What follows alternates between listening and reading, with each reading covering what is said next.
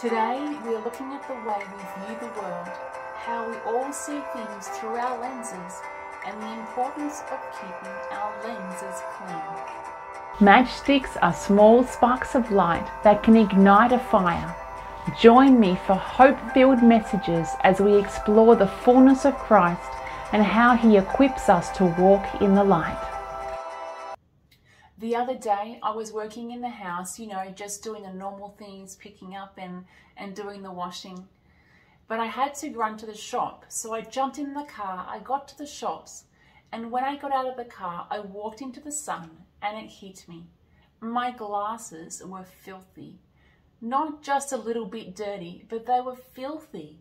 When the sun was shining on them, I could see a haze covering them, and it actually made it hard to see. By this time of the day, it was after lunch, and I hadn't noticed my glasses and how my sight had been impacted by the state of my lenses. I could have been seeing a whole lot clearer, but in my busyness, I had no idea. This got me thinking of Romans 12:2.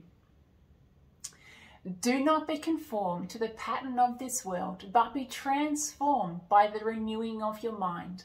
Then you will be able to test and approve what God's will is, His good, pleasing, and perfect will. We all live in this world, and it influences us more than we like to admit.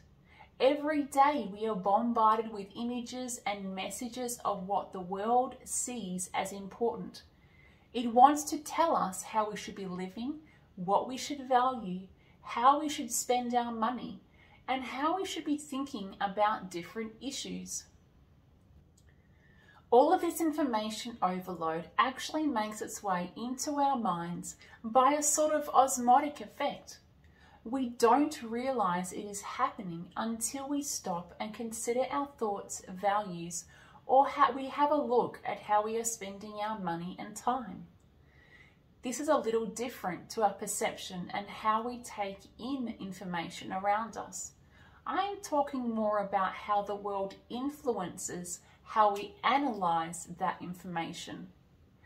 With perception, people can experience the same thing, but their focus, even unconscious, is on different aspects from that experience, while our mental processes or the lenses we use to analyze that information can make people formulate very different conclusions. To renew our minds means that we come back to Jesus through prayer, reading the Word, and connecting with fellow believers. It is about checking ourselves and how our thoughts, hopes, and desires are aligned with the gospel and God's ways. The way we look at the world and the way we see things is influenced by what filters or lenses we see the world through. If we see our day-to-day through the lenses of the world, we can experience anxiety at the future, we can be worried about illness, we can be worried about race relations or poverty or sustainability or a million other things. If we see the world through the lenses of Jesus, we can be at peace knowing that He is there working all things together, and that we are responsible to put God first, to love others, and to share the good news of salvation. I know both of these are very simplistic summaries, but you understand my point.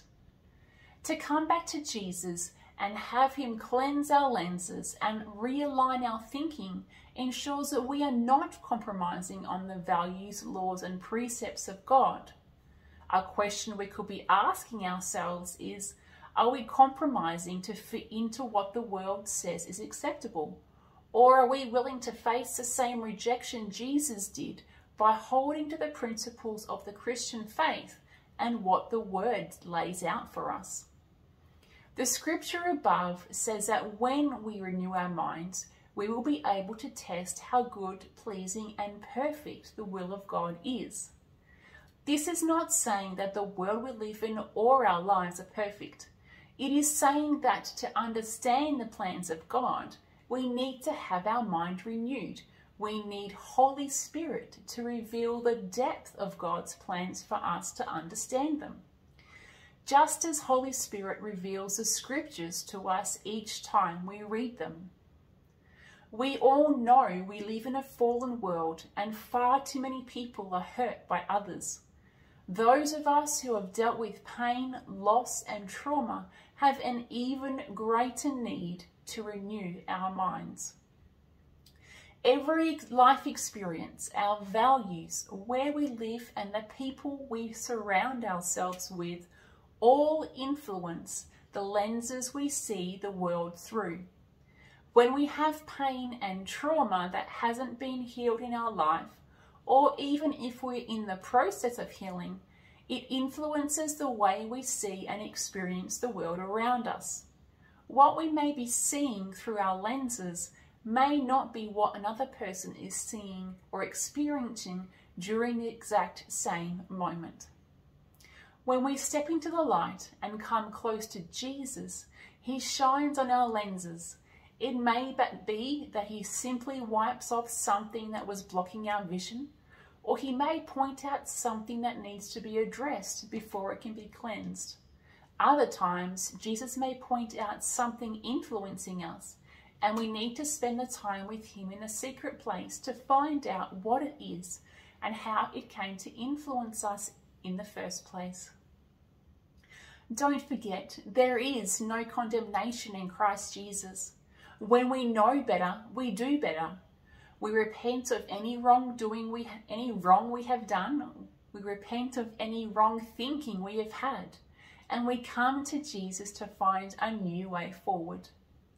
In the process of renewing your mind this week, I want to encourage you to start asking questions about why you made certain conclusions about a situation, event, or person.